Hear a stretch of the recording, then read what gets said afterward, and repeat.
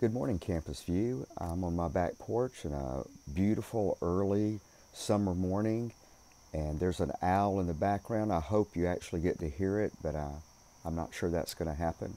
However, I'd like to take a few moments for some thoughts around the Lord's Supper.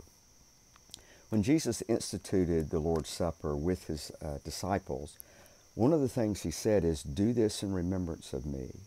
And so I find it helpful at times to take a few moments and figure out what I would really like to remember about Jesus during this particular sacrament. Often we focus on his physical death, the sacrifice, and that's very appropriate. Other times I like to think about maybe interesting moments when Jesus spoke, things he said or things that he did.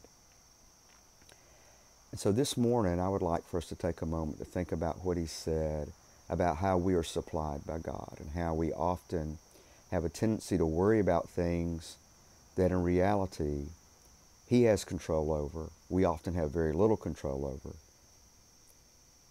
Remember when he said, don't worry about the things of this world, what you might wear, what you might eat. He says, look at the birds of the air. Look at this owl that I can hear this morning. They don't worry. They don't store up. God feeds them. He feeds them well. He says, look at the lilies of the field. Look at the flowers blooming in your yard. Or you might drive by a garden or just wildflowers on the side of the road. They don't toil, they don't spin, and God has clothed them better than he clothed Solomon in all his glory. These words from Jesus are there for our comfort. We can remember them. And what better way have we been provided for than the thing we might worry about most? Am I worthy? Am I forgiven? Will there be life for me after this brief journey on the earth? And all those questions are answered. All those are fulfilled in Jesus Christ. Let's pray. Lord God, we are so grateful to be called your children.